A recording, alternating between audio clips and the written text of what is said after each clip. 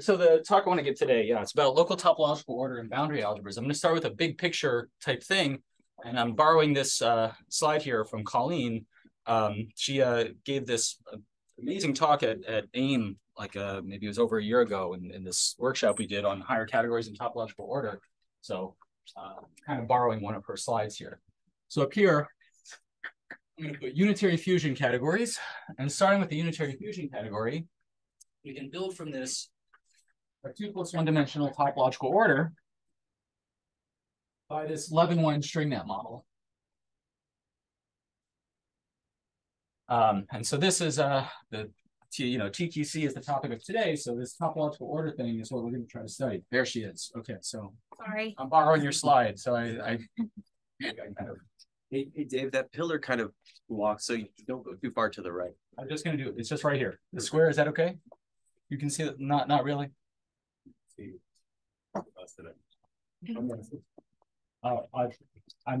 Okay. So I need further to the right. Okay. And so, if you ask a physicist what 2 plus 1D topological order means, you might hear a lot of different answers. You might hear that the low energy effective field theory is a TQFT. So here, low energy effective theory gives you this 2 plus 1D TQFT. And now, starting with the UFC, we can get a 2 plus 1D TQFT here. And that's either, there's lots of different people who have worked on this: Tarad Viro, Agbianu, Evans Kwagashi, Barrett Westbury. Lots of people have done this kind of thing. And this is one way that you might say, well, from some topological order, you might try to get some categorical data back.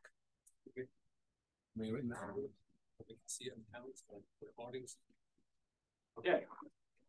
So then I'll recreate it here. UFC 2 plus 1D TQFT for posterity, really. Bureau, Agbianu, Evans Kwagashi, Westbury, not in any particular order. Over here we have 2 plus 1D topological order. This was Levin-1 string net. This one was a wavy arrow that says low energy effective field theory. Okay. And then they also might say that the low energy excitations form the unitary modular fusion category, not tensor category. I'll follow Colleen's lead here. So this is the anionic excitations. It gives you one of those. And well, we have another construction that starts with the unitary fusion category. It gives you one of these called the Drinfeld center.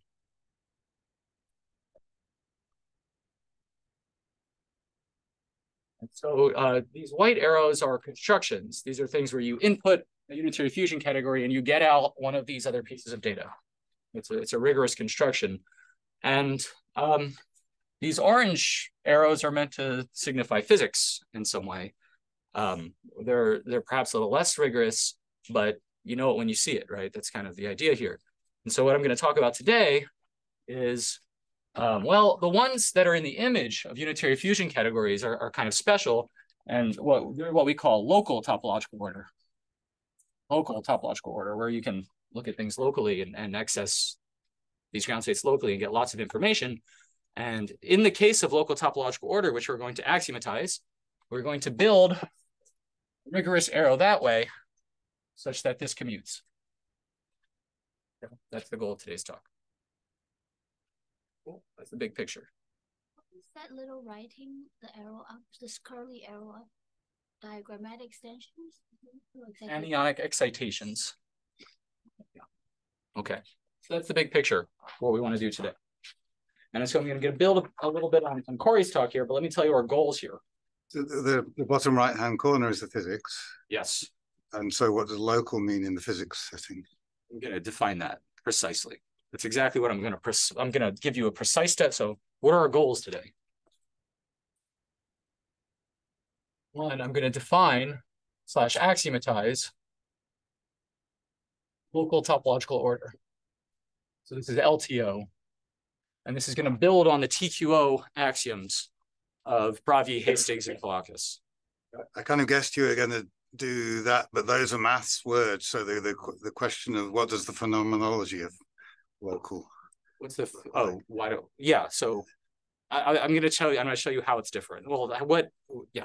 Let me get to it. Okay, it'll be the first thing we do after I reproduce Corey's nets of algebras and things like that. It'll be the first thing we do.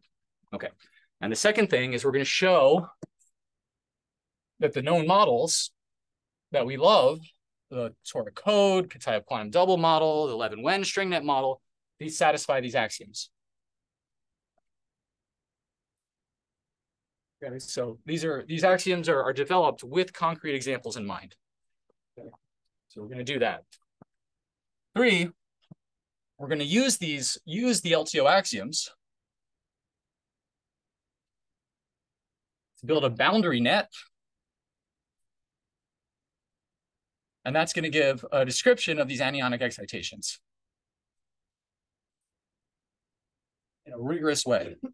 Okay, so we're going to be able to recover what the braided fusion category, because we don't know exactly when this thing gives you a modular thing starting from here, but in our cases they will be modular because they're the ones you think about. And finally, we're going to have a state-based approach to boundaries.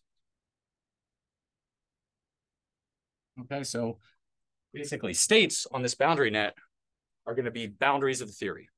Okay, that's going to give us this state-based approach. So, and there we can actually, again, we can study the known boundaries of, say, toric code, rough and smooth, via our model, and then we can and I'll get to that theorem later. So this is our main that's the main idea for today. Questions before I start? Is this going to be restricted to topological orders that arise as a Drinfeld center? I mean, in the sense that if you have some topological order that is not a Drinfeld center, this is not apply. Today's talk will specialize in this case, but our methods should apply to ones that are, say, chiral, but I'll point out where you might have to do something a little different to happen.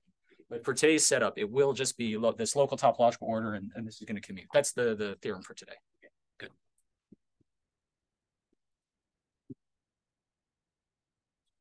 Hide the board immediately. Make it reappear. Mathematician. All right, here we go. So let's start with quantum spin systems. So spell. Okay.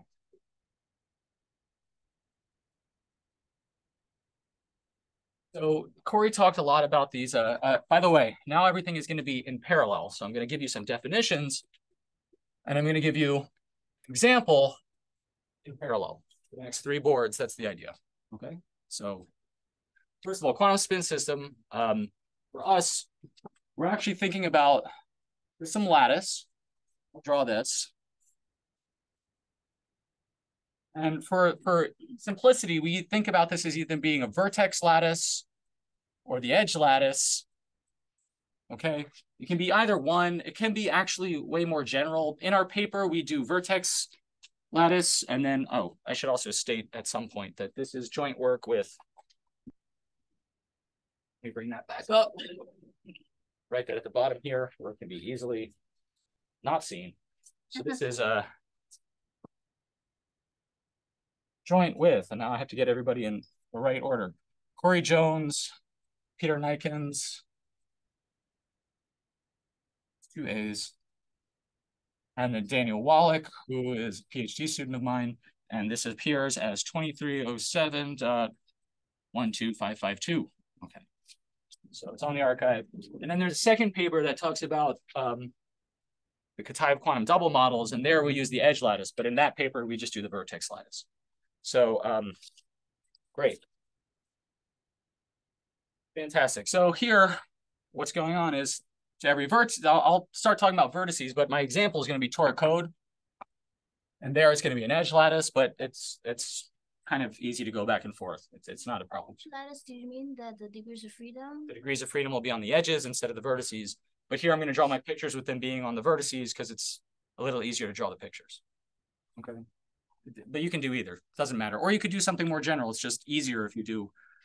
Yeah. Anyway, so to each one of these, we'll put a qubit on everything here. And for our Torah code, right here, we'll put a copy of C2, right, as you know. And then to each rectangle, so a rectangle is something that looks like this. In this case, it's very easy to write the rectangles because you just have to know which vertices are inside and which ones are out, okay? So to every rectangle, so the rectangle I'm going to call lambda, we get this thing called A of lambda. That's the local algebra. In this case, it's just the tensor product over the sites in lambda of MD of C. Now, in Corey's talk, he said, oh, A of lambda is just some local algebra, and you can make it different than the big tensor product here.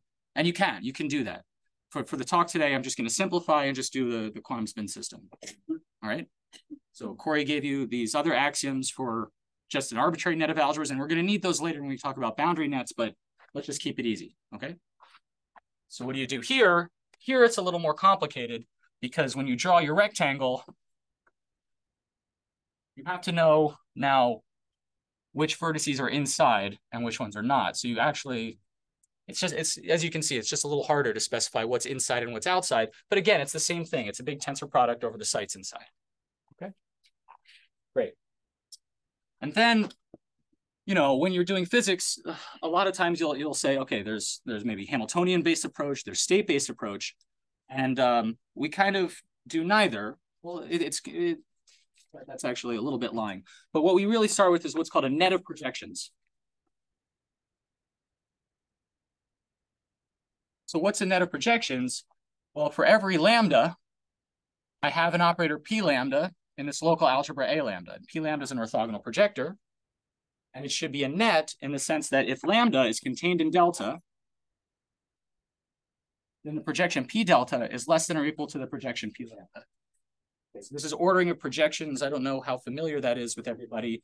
It just means that this is the condition that P delta times P lambda is P delta. So saying P delta is a sub-projection of P lambda. It says the image, if I take the image of this projection, it's contained in the image of this projection. That's all it means, okay? So in your mind, if you're a physicist, you should think commuting projector, local Hamiltonian, which is frustration-free, and then think you're taking the local ground state space on that rectangle. And that's this notion of local that we were just talking about, yeah? Okay. So up here, how do you go about doing this? Well, we all know that we've got these nice plaquette operators and vertex and star operators, we call them. So here, if I call this a star, we call this usually a star.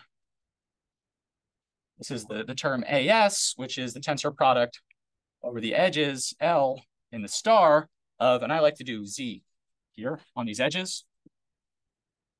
Okay. Why isn't A inside P lambda? Why is P lambda inside PA? P lambda is an operator, and it's in this algebra. So this is just a tensor product of matrices. So I'm just saying there's some projection in this algebra.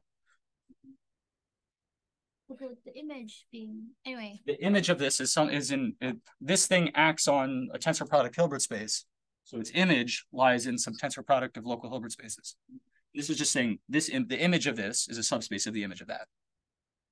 Doesn't have more qubits in it, the delta, because lambda is inside delta? It does, but that's the whole idea of a net of projections. I'm just assigning to every rectangle some projection, but the condition is that the image of this has to be contained in this. So just think. It's not the identity. It's not the identity. Whatever projection. No, it's not just the whole space here. It's a carefully crafted projection. Mm-hmm. It's a special one. Yeah. So think commuting projector local Hamiltonian. I'll give you an example right here. So just. And why does this thing have to be rectangle? It doesn't have to be. Yeah. Just you want it to be like simply connected and contractible and nice. Some contractible bounded patch is really the idea. Okay. Just a follow-up question. Your P delta is algebra in A of delta, right? That's A of delta. That's right. And I guess You include A of lambda into A of delta by putting identities everywhere. Yeah, it's a subalgebra.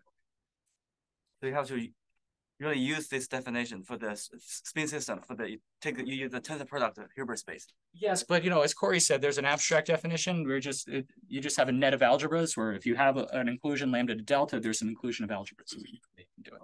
So you can abstractify all this. I'm just trying to keep it basic. Keep it really down to earth. So I've got these star operators. I have these plaquette operators here. Sure, the x's. Okay, and what's the projection then? In this case, E lambda is, let's get it right. So it's I plus AS on 2, and you take the product over S contained in lambda, and then you take the product of I plus BP on 2, which, again, this contained in lambda. So what are the Z's and the X's? Those are the Pauli matrices. So ZL, Z is this, X is that, they act on C2. ZL means it's a Z acting on link L. And also I suppress tensor I everywhere else. Yeah, that's fine. So here, this is the projection onto the local ground state space. Okay, it's the local terms that we all know that this is commuting projector, frustration free. And so this is our projection onto the local ground state space. And so now you see that if lambda is contained in delta, well, delta has more terms. And so it gives you a sub-projection. Yes? This is a jargon. What do you mean frustration free? Frustration free is that the ground state of the ground state is also a ground state of all the local terms in the Hamiltonian. Okay. No problem. So your lattice is at least planar embedded. Yeah, it's a Z2 lattice. I'm always working on, say, Z2 either, and I take either the vertices or the edges. I'm just in the plane. Yeah, everything here is about this, just Z2 topology. Well, I could have that thing and forget the natural planar embedding. But yeah, I mean so we're going to use the lattice. We're going to use this geometry later. Yeah, I think at some point you were talking about where does the geometry come in, and that's when we start taking this cut in the boundary. That's one of the things. That's when it's going to come in. That's right. Yeah. Okay. So now I can tell you what the topological quantum, the LTO axioms are. The first one is we call it. So what are our axioms? So we have LTO1, and really this is based on. Put this here because this is for examples. This is based on the TQO conditions. Ravi Blockus.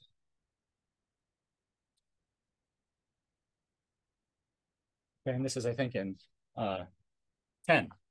So it's based on this, and we can show that the R1 condition implies both of their conditions, but it's basically looking at their condition, and you just look at it hard enough, and you say, okay, clearly this is the first condition. Okay. So what does this say? So how does this work? Well, I start with some rectangle lambda, and then I look at a rectangle delta, which is bigger, which contains it. And we're going to say lambda is completely surrounded by, delta surrounds lambda by S completely. This is completely surrounded by S. So S is a parameter. Here, it means we have at least, this number is at least S. We have at least S dots here, at least S dots here, etc. So you really need this space S on every side. So delta surrounds lambda by S. That's what this means. Okay? So anytime you have this, it means if I cut down my lambda operators by delta, I get the scalars times P delta. That's axiom 1. Saying what this is essentially saying is that the image of P delta is a quantum error correction code. And I'll say why that is in just a minute. So what Bravi, Hastings, and Mikolakis did is they said, instead of looking at the local the P delta, they looked at the projection onto the ground state globally. But they're working on a finite lattice.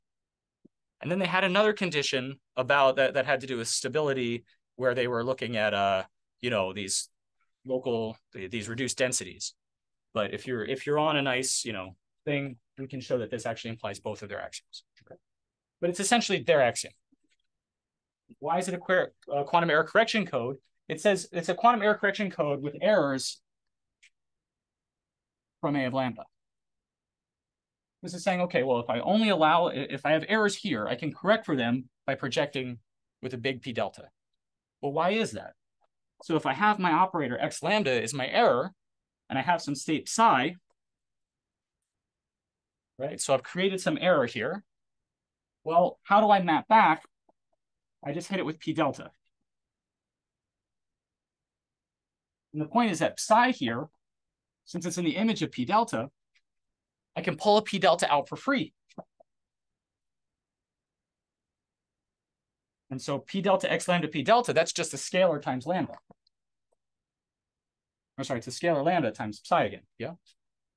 So if I have a state psi, I really only care about it up to phase, right? So either I've killed it completely, but that's fine. You can kill it, right? It means you've got to like reinitialize your quantum system and do, computation again, or I recover my state up to phase, but that's fine, right? Because states are only up to phase, yeah?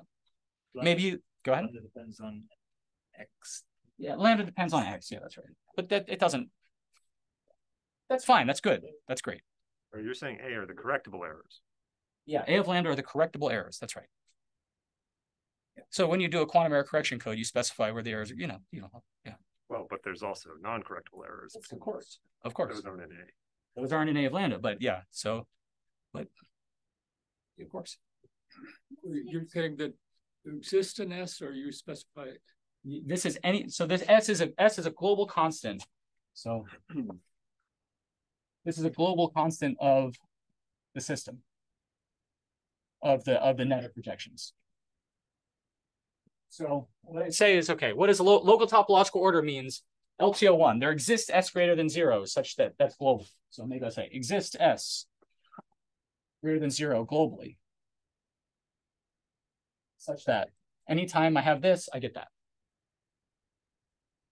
The other day, Corey said that the S is pretty small. Yeah, so let's do Tor code.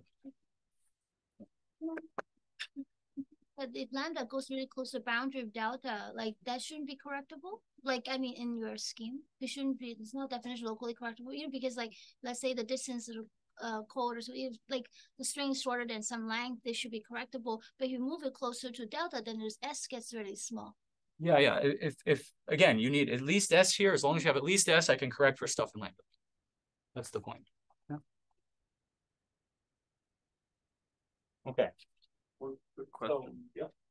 You don't really need the theory to be a Drinfeld center to have this kind of a... That's right. All of our axioms work in generality. I'm just saying the examples today are all going to be Drinfeld centers. The whole point is that whenever you're working with a quantum spin system, then you would expect to only get Drinfeld centers out of our machine. But if I worked with, say, some other kind of net of algebras, maybe infinite dimensional net of algebras, you should be able to come up with chiral models from this way. But yeah, just to keep it easy, I'm keeping spin systems here, and then we're trying to prove this here. But spin systems can realize the chiral, the non-Drinfeld centers. Maybe not in your.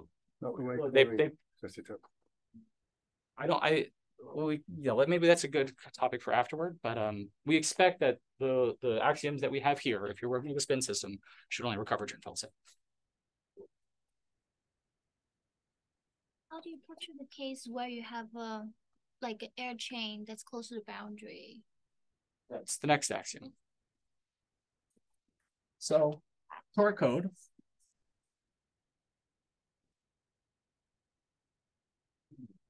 Again, it's tough because now we're working with an edge lattice, so I have to, do everything quite carefully. Always need to put all the dots in. One place where slides would actually help a great deal. What does S look like in this case? In this case, S is 2. So you want to make sure that there's really enough distance here. Let's see, let me make sure I get it right here. S should be 2. Next one here. Here, S is 2. And in fact, this might be a little bit small. Here I only have a plaquette, but that's okay. Okay, so S is 2 in torque code. So there's this global constant, which is 2. And then how does this work here? So am I already here at the, yep, there we go. So how does it work? We got to prove this axiom for torque code. Here are steps to prove it. 1, every x in A of lambda is a linear combination of polynomials, just like from Arthur's talk. Right? I have a polybasis for A of lambda. I just write things in polynomials, so it suffices to prove it when x is a polynomial. Okay.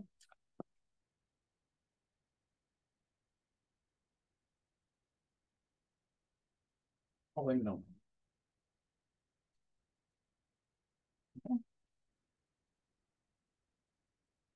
That's okay? Yeah. Okay. 2. Every polynomial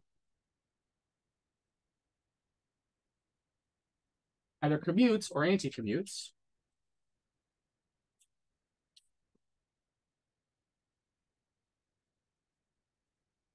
each AS or BP. Because the AS and BPs are polynomials, and polynomials either commute or anti-commute. 3. Say x is a polynomial and it anti-commutes. So XAS is minus ASX. Okay. If this is true, the 2 S's in play are different, of course. they are same S in play. So the S equals 2. Oh, no, different S's. Yeah. So the S is a star here. S is a constant up there. Yes, you're absolutely right. This S is also different.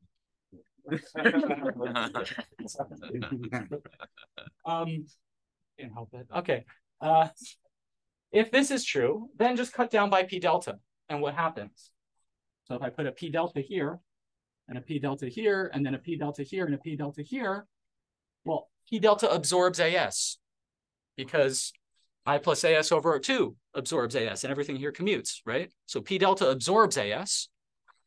That tells us that P delta x P delta is minus P delta x P delta is 0. So it wins, right? And then 4, you just prove if x commutes with every AS and BP, then x is a product of the AS and BP up to scalar. The 4 is this algorithm here. This is originally, this was proven in 07 by, let me say some names here, Halicki, Finus, and Horodecki in 07. We credit them with this proof of LTO1 here for the Torah code. And so this is an interesting little algorithm. It's a nice little brain teaser, and you can do it if at some point I lose you. Just try to prove this. It's a lovely little thing. It's a nice little algorithm. I would never want to deprive you of the chance to solve it. It's not so bad. So that's it. That does it. Okay. LTO1, check.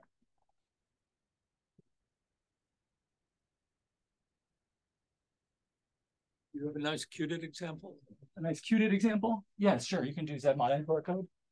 Z mod D Torah code. You can do the quantum double model. Those are models. 11 Wen models. Yeah, you can do all of them. There are models that aren't exactly solvable like those that we know how to do. Not yet, but we want to. I think it's true.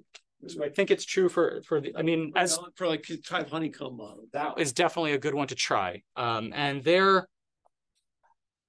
I want to see what happens. We haven't tried yet. I had some undergrads look at, say, the Xcode in 3D, because this is, again, I'm doing 2 dimensions today, but as Corey said, you can do this in any dimension, but you're only going to get point-like excitations from it, so you wouldn't expect to get the whole physics story from it. So I just want to say in 2 dimensions where you are going to get the whole physics story from it. So I think they looked at Ha code over the summer, but then they had really good progress with Kataev quantum double, And so when I talk about Kitaev quantum double, that's joint work with some undergraduate researchers from this past summer. And it's yeah. It's almost there. Sorry? Almost there, you think? Well, the Kitaev quantum double is done. We've done. Okay, no, but Kitaev honeycomb. Kitaev honeycomb, we want to try it, but we haven't yet really delved into it yet. Yeah. But that's certainly on our list of things to do. Okay. So quantum double, you can't use this poly trick, is that right? You have to do more work. For quantum double, you can't use this poly trick, but you do a little more work, right? So you do use either the clock or shift. I can't remember. Use one of them, but then you use the projections onto the, like, you do left translations. So that's like your shift matrix, but then you use projections. And you can do another type of algorithm that works. Yeah. And so that's in that paper. It's really based on this algorithm that Peter Nikens did in his thesis. The 4 is still supposed to hold for toric code, or sorry? The number 4 supposed to hold for toric code? Yes, that holds for toric code, yeah. Like, I guess, like, if you have the string operators across, how is that, like, the decomposition into the A and B's, like, as a product of A and B? You're supported on lambda. So you have to be supported on lambda, and then you commute with every AS or BP. If you're a string operator, then by def, then you have endpoints, and those endpoints are detectable by AS or BPs, right? They're excitations, which means that being an excitation means that there's a term in the Hamiltonian you don't commute with. So that's exactly this condition number 3. So there, you're just saying, well, if I have no excitations, then I had to be a bunch of closed loops, and closed loops are products of AS and BPs. That's the general expression. That's not a proof, but that's the intuition. It's because it's local. Yeah, that's right. Because you're supported on lambda, but you're compressing by P delta. Nothing surprising there. Okay. So what's LTO2? So for us, we actually have 4 LTO axioms, but I'm going to simplify 4 axioms down into 2 because the 3 and 4 are really make 2 work. Okay. So I'm going to give 2 in a very I'm going to give you the idea of 2, and then if you have more questions and force me to get more rigorous, I can, but I don't think, I think the idea is quite clear. So now, so again, I have lambda, and this time delta, it's large, but it's allowed to overlap on one side. And I have S dots again, at least S on the 3 sides which don't overlap. Okay, so again, there exists the same S, and since we have LTO1 and LTO2, you can assume the same S for both, just take the max of the ones that would work, right? So it's fine. So again, I have this S greater than 0 globally, such that, okay, this time we write lambda, delta surrounds lambda. The other one, if I do less than, that's completely surrounds. This one is just some notation for it, okay? So anytime I have this, it implies something. It implies that if I cut down A of lambda by P delta, so here we said this was an error correction code. As Corey is saying, well, I can't correct for all the errors in lambda anymore. And if you think about what's happening in this step 4 algorithm, you're able to start pushing things into the boundary. So what happens is that your errors are going to collect on the boundary. So what happens? I have some algebra, it's called this B of I, but I can write this as B of I P delta here. B of I is a finite dimensional C-star algebra. So what a C-star algebra, but now I'm using operator algebra terms, whatever. It's a finite dimensional star subalgebra that's supported on sites near this I, which I've defined to be the boundary of delta intersect the boundary of lambda. So this here is I. And this boundary algebra is supposed to be supported on sites near I inside lambda and delta. So you should think, okay, it extends slightly into the bulk here, but not very far. And it's really independent of lambda, of the choices of lambda and delta that do this as long as they're big enough.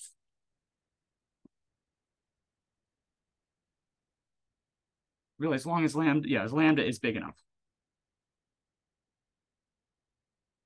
So lambda has to be big enough to include all those sites near I. Once lambda is big enough and delta surrounds lambda by enough region, then there's this algebra B of I, which we can define. It's literally the compression of A of lambda by P delta is stuff supported near the boundary times P delta. So you can just look at your system and figure out what it's supposed to be. Now, in our paper, we give a nice abstract definition of what B of I is, and we do it, very mathematically and very rigorously. But today, I think this is suitable for today's discussion. Okay? It gives you the right idea of what's happening. And I think you'll really see when I do this concrete example for toric code. Okay, system, you then take like delta to be your entire system. What do you like to do? I'm sorry, could you repeat that one more time?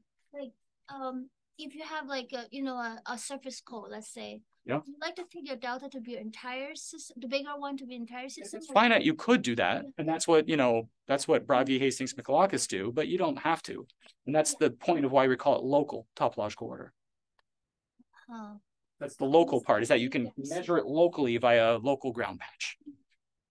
Yes. What's the rigorous definition of near I? Of near I. Near, I mean, yeah, so the rigorous definition means as long as lambda is big enough. Okay, so we have, I said, we have LTO3 and LTO4. There's some constant here that there's like this third condition, which says, basically, if lambda 1 is contained in lambda 2, and lambda 2 is surrounded by S delta, then if I cut this down by, if I cut lambda 1 down by delta, it's the same as cutting lambda 2 down by delta. Yeah, but so then that is what near I means. That's right. And so what it means is it's the smallest lambda that satisfies that big enough property that you can cut it down to get the boundary algebra. So it's just saying that, yeah. Okay, so then big enough. Just big, that needs the big enough. But it's totally fine. Let me show you what it is, and let me give you an example, a concrete example, and hopefully that helps. So toric code again. So is it sufficient for lambda to be big enough? Sorry to interrupt, but is it sufficient to be big enough, like in the direction transverse to the boundary? Or does it have to be big enough, like both horizontally and vertically? Right. So the point is that it has to be big. I mean, the point, what the boundary here looks like. So it only is big enough in one direction. I mean, it does have, yeah, it only has to be big enough that way. Because you're fixing these such that this is I. That's B of I is the I is determined by picking lambda and delta such that they intersect at I. So is intuition I'm trying to build correct? If I read this as saying that any violation of the error, anything that takes us out of this code space, you can detect by something that's sufficiently local near this boundary. Yes. Okay. Yes, exactly. And I guess what I'm asking, if it's sufficient for lambda to be a strip, because then it's kind of like saying it's basically a point-like excitation. Yeah, so you can think of these things as like, so Xiaogang just put out this paper a couple of days ago, but apparently he's been thinking about these patch operators on boundaries for a while, which we didn't know about. So what he does is he's thinking about these patch operators, which are like string operators whose excitations lie on the boundary, but that string goes into the bulk. That's what you should be thinking. Okay, so essentially that's what these are, right? So if I think about that, I mean, that's exactly what it's going to be here. I have other colors. So if I take, this is what the BIs are. Essentially, I have some like excitations here and I have some string that comes out and connects them that way. That would be an operator that commutes with P delta, because the only things it doesn't commute with, they lie here on the boundary, and those, so it's fine. Yeah. But that big enough now means I've got to have a little space for that string to creep out into the bulk and then return to the boundary. Does that make sense? Not really. Okay. So Dave, I think it's confusing because you said sites near I, but you didn't, that kind of emphasizes the exact opposite point, that it has to be sufficiently large enough. Yeah. So I think the way you wrote that is a little confusing. That's fair. My impression is that you want these endpoints of the string to be like supported on a small enough region near the boundary. That's right. I mean, typically they're on the boundary. Let me do toric code, and I think it'll clear up a lot of things. So here we'll do something that looks like okay. Let's give enough space here. So here that'll be essentially this idea here. I mean, I'll move this actual a little bit out further. Like that, that'll be our lambda. And delta will be something big because it has to be, again, the S is 2 for our code. And now if I look at this boundary part here, you'll see that I have this little backwards E part right here. And it doesn't get all of these sites that are in lambda. I just look at sites near the boundary. So this, if I here is these 2 sites, I call this thing I twiddle, where really these are these 5 sites, and maybe these 2 sites here are I. Okay. So this is the stuff that's supported near I, would be 2 layers here, rather than just the single layer on the boundary. Is that related to the S from LTO1? Effectively, yes. They're related because it all has to do with the way you define AS and BP. Okay, yeah, okay. So effectively, yes. So the boundary algebra will be supported here.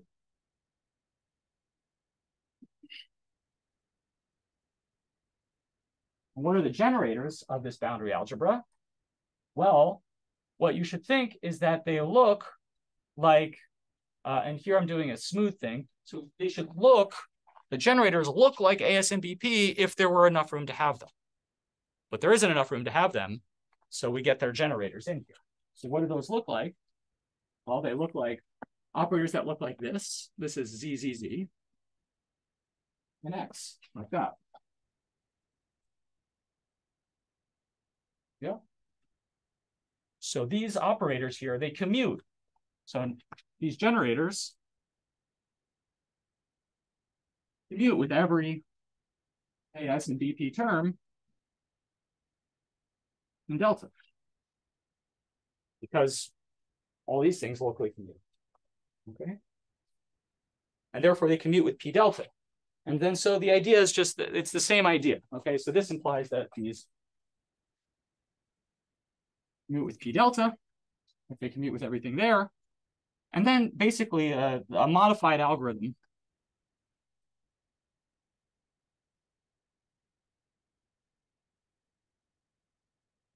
shows that if X is a polynomial supported in lambda, then if I take P delta X P delta, this is a product and then also commuting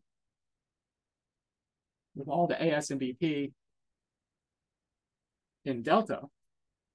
Then if I do this, this is a product of AS, BP, these are in lambda, together with these other generators, the boundary generators. And that says if I compress, sorry, X is that. I don't have to put the delta in. Just X is that. And then that says P delta X P delta is then equal to a product boundary generators times P delta, because these all commute with P delta and these are absorbed by P delta. Okay. So that's how that works.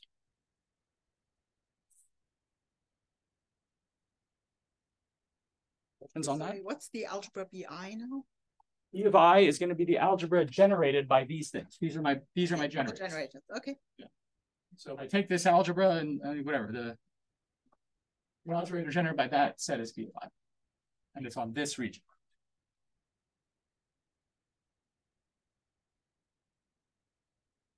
Are you assuming there's a gapped Hamiltonian somewhere? No, I'm just assuming I have a net of projections on a quantum spin system. Or I mean, I just on a net of algebras with a net of projections. That's it. So it could be gapless. And the point is that these projections, having this net of projections, is an incredibly strong axiom.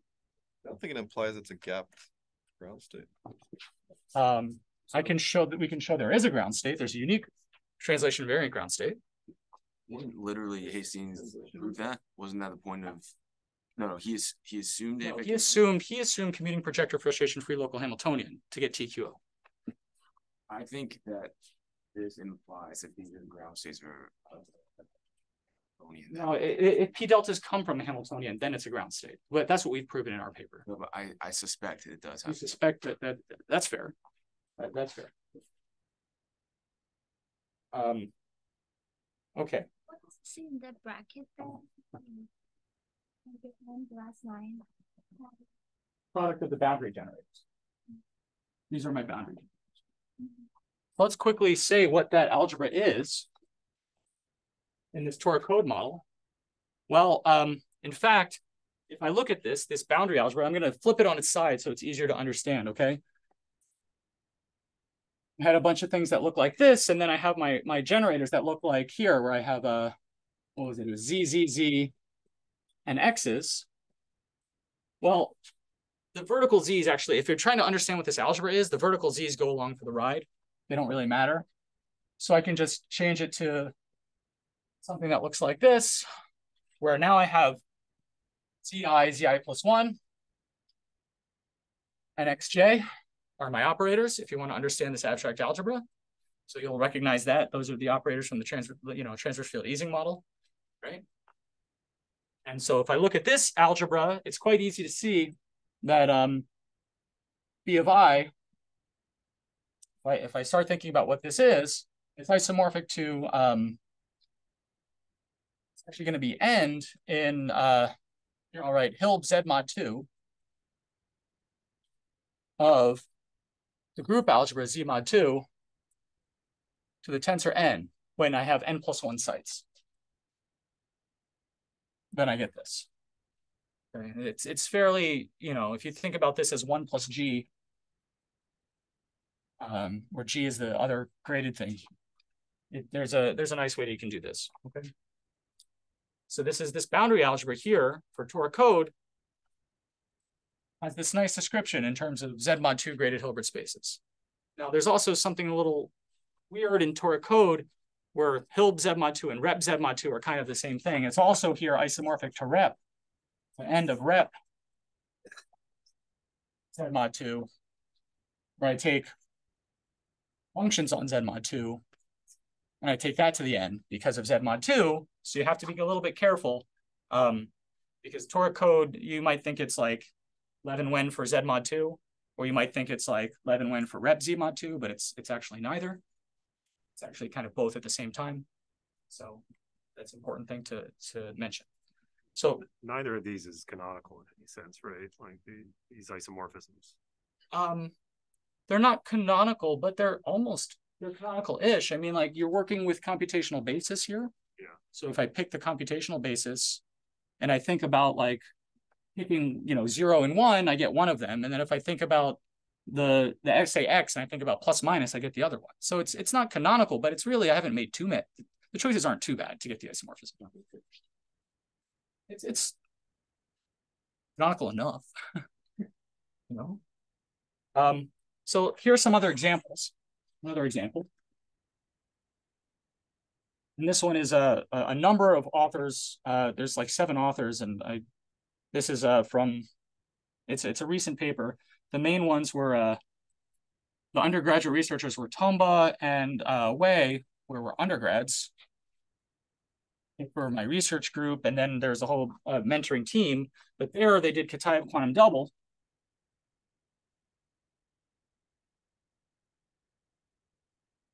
And for the Kitaev quantum double model, you basically get this. It's basically the same setup as Tor code. And there you have to be a little bit careful about which boundary you're taking. So if you take the smooth type boundary, so here where the boundary algebra looks like that, the boundary algebra in this case, it's end in rep G of C to the G to the tensor N. And then your boundary could also look like, it could be split around that way. It could look rough in that case. And so you do the same kind of thing, but here your boundary operators look like X, X, X, and well, in Tor code, they would look like this, but then really we're in Kitaev quantum double, so they look a little different. But in this case, the boundary algebra is end of Hilb G of the group algebra to the tensor N. So, you know, when we started this project, I always used to think Kitaev quantum double was a model that looked like Hilb G. But then, you know, there's also things in the physics literature that, oh, it's really a model for rep G, and there's, you know, finite depth quantum circuits that map between these things. Really, it's a model for both.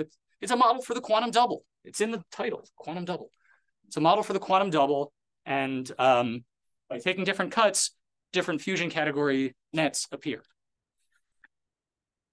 The other thing that we do in our paper, theorem, which is Corey Jones, Nikens, myself, and Wallach, for Levin Wen. And for our, this is for our Levin Wen. We have a certain model which is different than the usual Levin Wen model. But for ours, what we do is we pick this generator, this strong tensor generator, as Corey was saying, of all the simples. You take their direct sum, x, and then in this case, the boundary algebra, we can prove it to be endomorphisms of x to the tensor n, where there are n+1 sites along the boundary. So or n sites along the boundary. These examples, you're thinking of qubits at the edges, right? But now here, are you putting qubits at the vertices again? For these are, yeah. So for our Levin Wen, our model is I guess I can say a quick minute about what our Levin Wen looks like.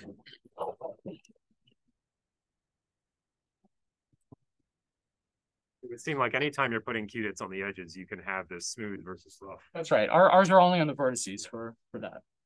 That's right. Yeah, so we put all the weight on the vertices. It's a lot like Kong. Kong has this like 2012 kind of very short article where he kind of talks about these things and states some results. But so we, you know, it was kind of hard to find proofs. So we provided some proofs for what he was saying. For Levin Wen. Paper with Kitaev? No, it's not one with Kitaev. It's a different one in 2012. So for Levin Wen, what we do is you're thinking of weights that go on vertices. And the idea is that you're always thinking about orienting things, right? And so what we do is, one way to do it is to put A and B here and then say C and D here and take a big direct sum over all of them. So you're looking at, what does this mean? It's the big direct sum over A, B, C, and D of Ham in the category from A, B to C, D. So I'm always reading that way. So you could do this, and then if you're thinking about what our X is, this is exactly end of X tensor 2. That's the local Hilbert space. And then you have your edge terms make the simple labels match, and your plaquette terms glue in the regular element. And so that's 11.1. So if you do this version, then essentially what you get is you've got some chunk here or whatever, some lambda. In this case, you only need to go 1. For this case, S is 1. It's actually quite easy. And your lambdas can be degenerately thin. Everything is really nice here. Effectively, what the boundary algebra is, it glues on. You basically glue on things from this categorical net onto the right. And those are the operators that commute with everything else. So really, if you're thinking of n and C of x to the tensor n, these look like every label here has an x and there's n of them. And you're just taking it and gluing it on there. And if you can think about this ground state space for Levin Wen in terms of skein modules for the category, that's how that all works. We explain that all in the paper. That's a little harder as an example that for everybody, so that's why I didn't choose that one. Okay. So as Corey was talking about with localized excitations, so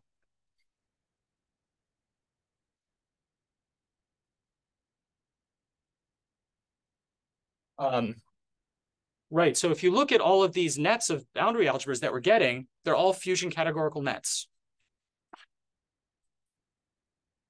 All our boundary nets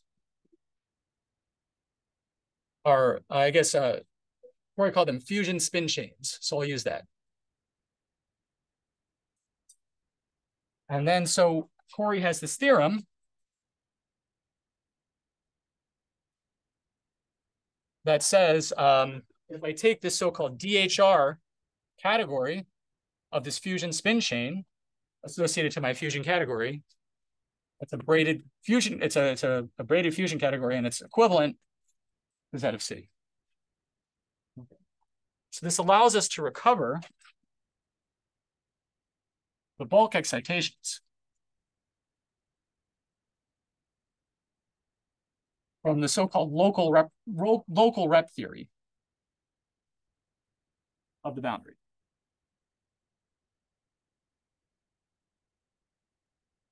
So this, I think Corey made this point quite well in his talk, and unless there are more questions about it, I won't go too much into that. But that's the idea. If you think about where the errors are accumulating on the boundary, that's how you think of these strings. These in Xiaogang's language, you've got your excitations that are forced into the boundary, and your strings go back into the bulk. And then, so if you think about that local representation theory of where those errors are accumulating, that's where you're going to see your category of excitations. But then all you can realize all possible boundaries in here. I mean, because as you know, there are several possible C that have the same different center, so confused about that. Right. So the point is, this is a thing that takes in a lattice model and gives you this boundary algebra, which is a way to study the excitations. But your lattice model might not actually know which fusion category it's representing. Exactly. Because lattice models aren't about fusion categories. They're about excitations, yeah? So Kitaev quantum double model is a very good example of this, right? You don't know, it's not a Hilb G model. It's not a rep G model. It's both. And it depends on how you slice the lattice. Yeah. You know how to get like other boundaries for like, you know, for group G, there would be a subgroup that group of cycles. Yes. You know how to cut it to get Yes. that specific. Yes. So this is our state-based approach to gap boundaries, which that's the next topic. That was like goal number 4. This was goal number 3. I think I have, what, 10 minutes left? Is that right? Yeah. You're saying you get all the boundary conditions by just cutting the lattice geometrically? By cutting the lattice geometrically and thinking about states on the boundary algebra. So you have to think about states now on this boundary algebra. So let me talk about states. So before I said that I had this net of projections and I didn't need some kind of Hamiltonian or any kind of state in the picture, that's kind of, I'm basically lying through my teeth when I say that. Because if you start with this net of projections, it gives you a canonical state on this quasi-local algebra.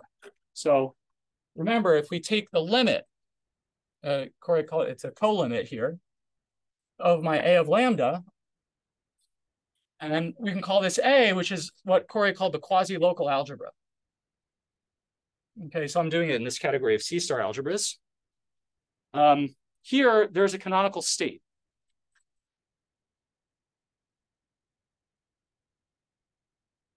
From a net of projections. And what is it? Well, if you think locally, X and A of lambda, if I take P delta X P delta, it's some scalar, psi of X times P delta, if lambda is completely surrounded by delta. I get some scalar there, and this scalar might depend on delta a priori, but it doesn't. So theorem, psi delta of X does not depend on basically it doesn't depend on delta at all.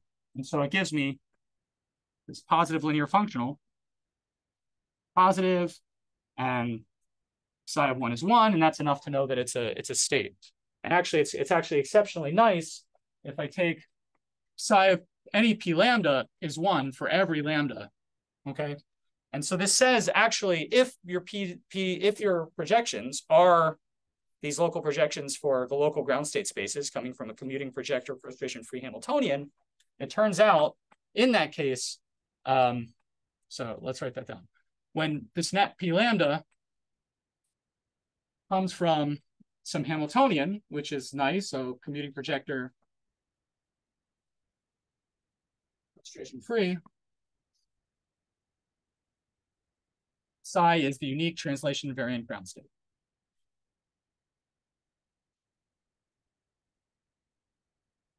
In the sense of Bradley Robinson, who studied, this thing for this operator algebraic version of these. Now, this theorem is true under what conditions? Psi delta doesn't depend on delta. This is any under our LTO conditions. Just under LTO conditions, under the LTO axioms. That's it. Really under LTO 1. As soon as you have LTO 1, that's satisfied. So that's nice. Great. So now, how do we study state? How do we have this state of based approach to boundaries? Well,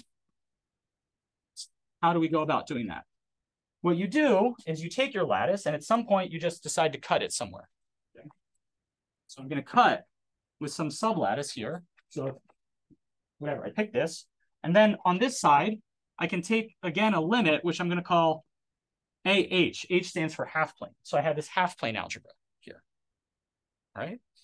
And on this boundary, I can form the boundary net B. Okay. And now it turns out if I think instead of this completely surrounded business, if I take lambda and it just surrounds now on 3 sides, remember this looks like something like this. Yeah.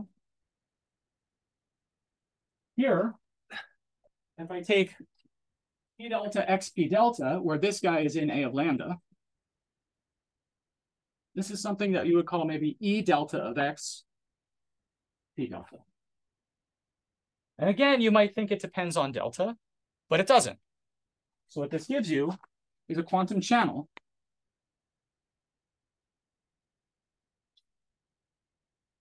E, which goes from the half-plane algebra to the boundary algebra.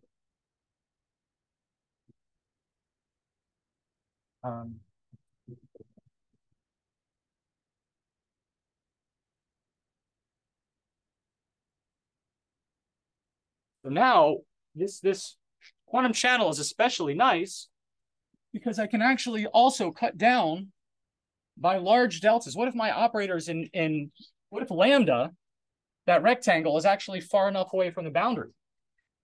Because you can have operators that don't meet the boundary at all, right? They're not supported on sites near the boundary. Well, what happens in that case? If I cut down by P delta and they're far enough away, it's just a scalar, right? You just observe.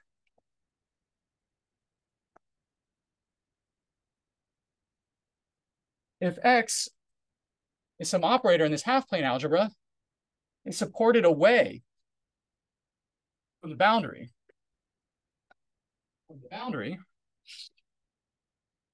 Then P delta x P delta, again, is just psi of x times P delta, right? So what this means is that E is equal to psi away from the boundary.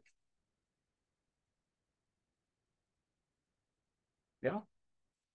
What does that mean? It means that if phi is any state on B, then if I extend it, the half-plane algebra, it has to be equal to psi away from the boundary.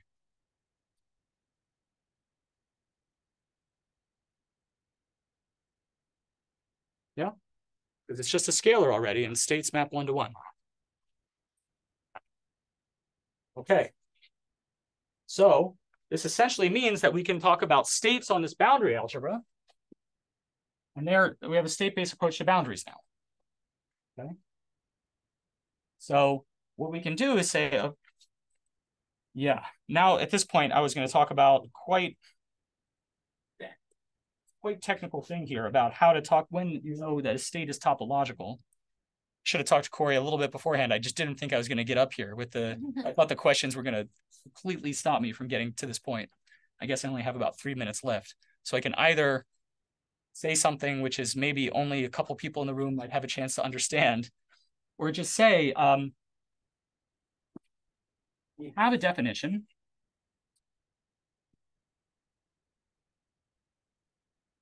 of what it means for a boundary state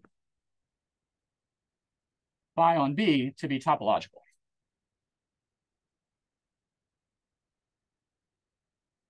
Okay. And these boundaries that you were talking about, like when I have a subgroup and a 2 cocycle or whatever, these correspond to algebra objects in your category, and you're there. So there are states on fusion categorical nets for all of these things that you're talking about. So if you name a gapped boundary from your system to the vacuum, I claim we have a corresponding topological boundary state. And we can do that in our language. For any state, any gap boundary state you want to talk about, we get a topological boundary state. And it works for our definition. And so we actually prove this for the example we actually prove in our paper is we take Leavenworth and we take C. C is our gapped boundary from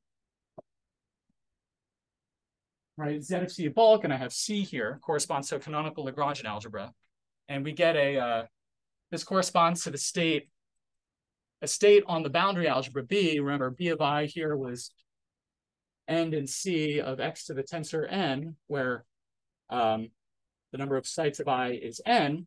What does the state look like? Phi of f is, well, I take f and I'm going to put a bunch of things here like this, where this map is the map from 1 to x. So 1 is down here. It doesn't get a string. X is up here. This is an isometry. The idea is that x was this big direct sum of simples. So in particular, 1 is a subobject of x. There's some isometry that you go in there with. And then this, so if I call this thing V, this would be V dagger. So it doesn't matter which isometry you picked because it's unique up to phase. And that phase, the bar of the phase appears up here. So just do this. And that's something from 1 to 1. So that's a scalar. That's a state. It's a topological boundary state. It recovers this gapped boundary to vacuum. Okay. So that's our way that we can use our language to talk about this state-based approach to gap boundaries, or we call them topological boundaries. But we fully expect that these are exactly the gap boundaries that the physicists talk about in their system. I think I'll stop there.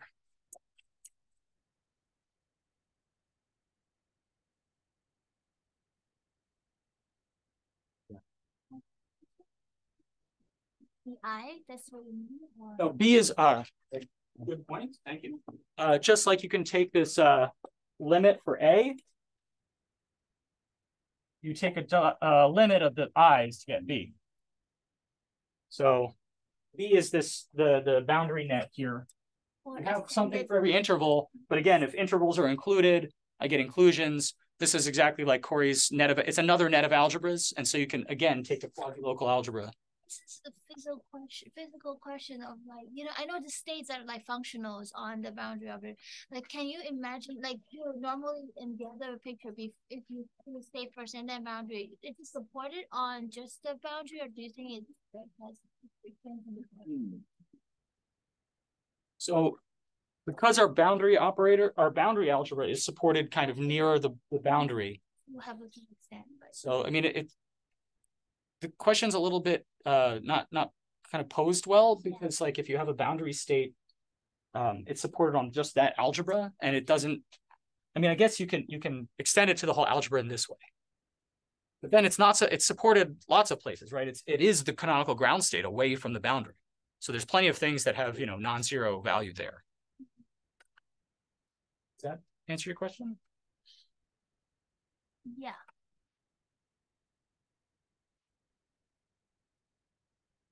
You could do something. So if I think about the Leavenworth model, right? So I kind of think about these boundary states. So I'm thinking about the gapped boundaries. So we know that these are modules for the underlying fusion category, right? Yes. So if I can rearrange these boundary algebras into some bi-category, right? There should be some 2-category of modules of the fusion category C, if this was Leavenworth. But in your construction, you didn't input a fusion category C. And so if you form this 2-category of these boundary algebras, you basically said something like, even though I started off with a net of projections, I could interpret this as some model based on a fusion category C. Sure. So let me Is it okay if I start talking about 3 categories? You think you're all right with that? Okay.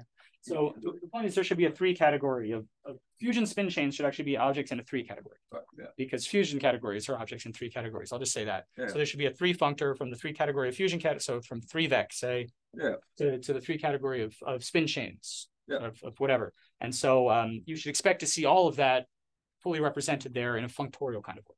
Yeah, okay. That's what I expect. But yeah. You assume translation variance somewhere, or is it in your axioms? I did assume translation variance, and I didn't say it. It's in my notes. The point is that I want my net of projections to be translation variant. So that would be the condition that P of, say, lambda plus Z. So Z is translation. That's add translation by Z of P. Yeah, definitely want a translation variant. Yes. It's not a complaint, but I didn't see much topology in this talk. What happens when you put Turing code on the torus? What happened if your That's a great question. Has some non-trivial topology? Yeah, that's right. That's right. Because this is about coming up with the bulk topological order in such a way that, you know, we only ever had to deal with contractible patches to do this story. Yeah, this story doesn't have to talk about, yes, you can put it on there. That's more of the TQFT side, right? So our story is about, you know, you've got your topological order and you want to recover from that some category. But I agree that there's a place for topology, but it's the arrow going that way. And, you know, that's another way that you could go about trying to get the modular category. First, get the TQFT and then use the TQFT to do that. But somehow, like, this is saying you don't even have to do hard topology to get the category back. You can just do it from contractible patches. It's somehow a feature. Yeah, and in some sense also you don't need to have this very big. I mean, I suppose that the whole information is done in a sufficiently large finite lattice. For fusion categories. You have to be careful.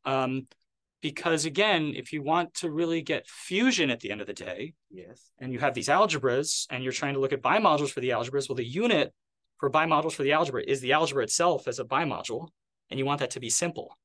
So if you stop at any finite level, you have a direct sum of multi-matrix algebras, which is going to have center.